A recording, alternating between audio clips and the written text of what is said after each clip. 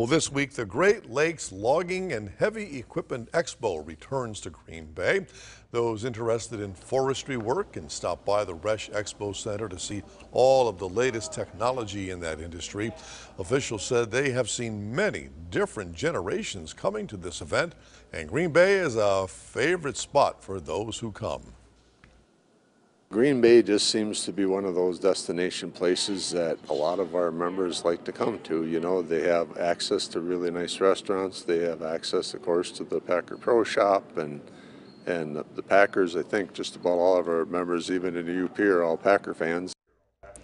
That expo starts Thursday at noon and it ends on Saturday at 1.